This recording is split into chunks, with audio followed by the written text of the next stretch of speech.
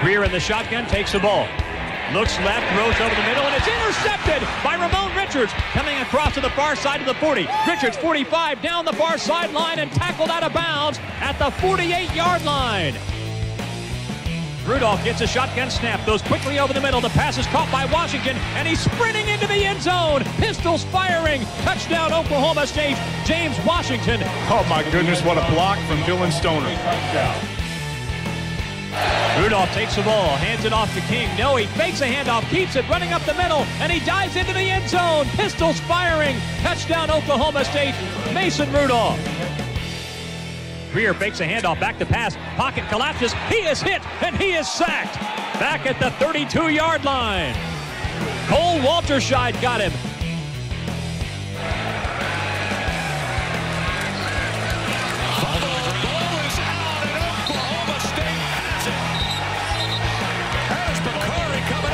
Jordan Brailford from the backside is the guy who knocked the ball out.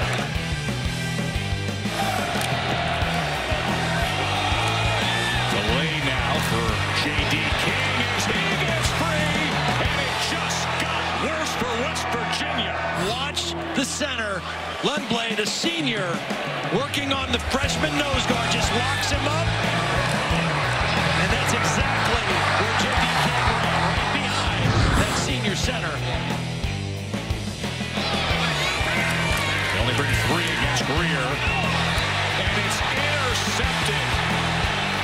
This has turned into a nightmare. Morrow on the return, and time and again, missed opportunity for West Virginia. Greer gets a snap, back to pass, pocket collapses, hit as he throws over the middle, and it's intercepted by A.J. Green, running to the far side of the 40, 45, Green to midfield, down the right sideline, 40, 35-30, blockers in front, 25-20, inside the 20, and tackled at the 16-yard line. A.J. Green with a great interception, and the Cowboy defense does it again. Hands it off to Hill, left side, big hole, and Hill's gone into the end zone. Pistols firing, touchdown Oklahoma State, Justice Hill.